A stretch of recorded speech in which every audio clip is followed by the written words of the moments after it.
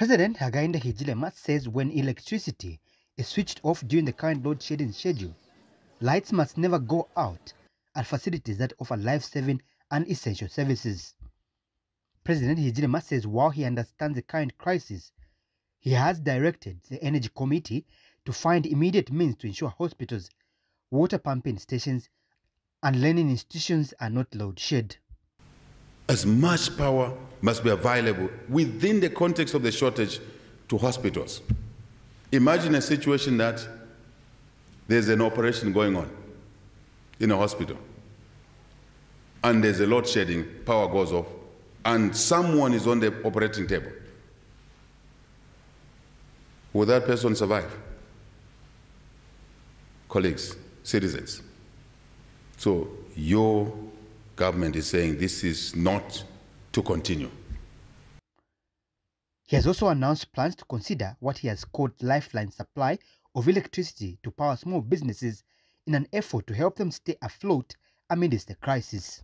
We're looking at lifeline power supply for small businesses that are negatively impacted by this energy insecurity occasioned by the drought.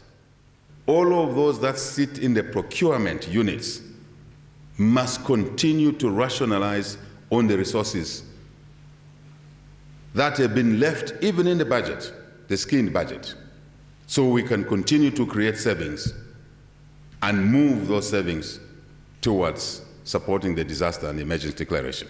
President HICHILEMA reviewed that government has engaged the private sector and pension institutions who have agreed to finance the second phase of expansion of Mamba collieries, which will see 300 megawatts of electricity being evacuated in the national grid.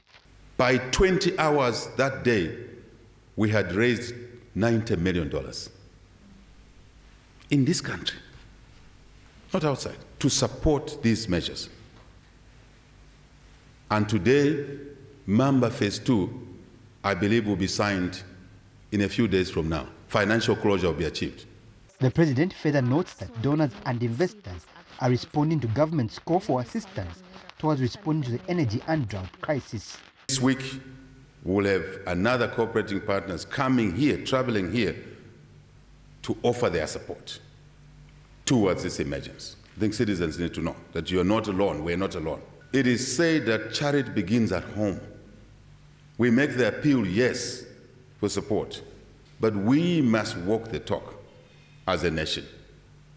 So the president asked cabinet and cabinet agreed and therefore instructed the Minister of Finance and National Planning to review, to realign, completely realign the 2024 national budget.